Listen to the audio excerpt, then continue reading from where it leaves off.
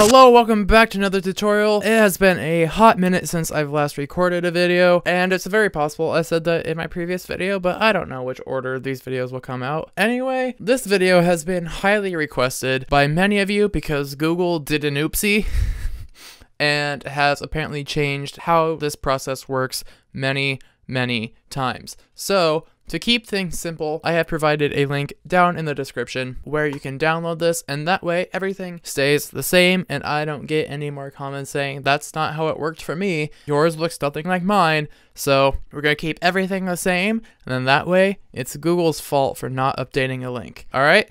Cool. Let's go ahead and get started. Once you click the link down in the description, you'll get a page that looks like this. First things first, we'll download the music manager, and then we will come back to this later, and you will need this link because if you try to find the Google Play Music for Chrome in the web store for Chrome, you're not gonna find it. It's not one of the first things you find when doing that search. You would think it'd be one of the top ones because it's made by Google, but no, that's not the case. But we're going to move on and get to the point of this video. So we are going to go to the Music Manager download page. I'm going to sign in.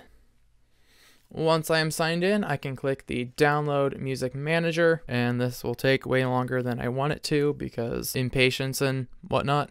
Are you done yet? You say you're done, but you're not.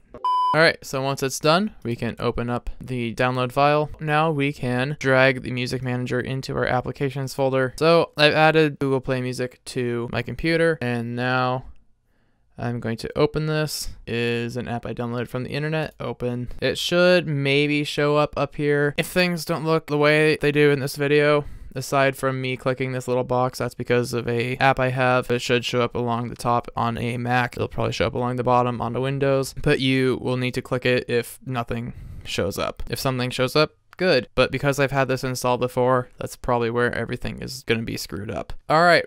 I'm going to sign in for this as well. Hypothetically, the window we need should already show up. But like I said, I've had this installed before, so I think that's where everything is getting screwed up. So once I click on the preferences of the Music Manager, then I can choose my settings and all that.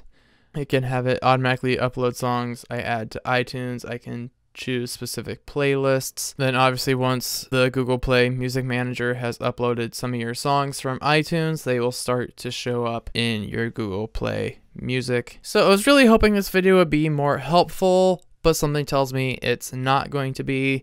So if it wasn't, let me know in the comments below and I'll revisit this for a third time. But like I said, we need to go back to the Google Play Music for Chrome.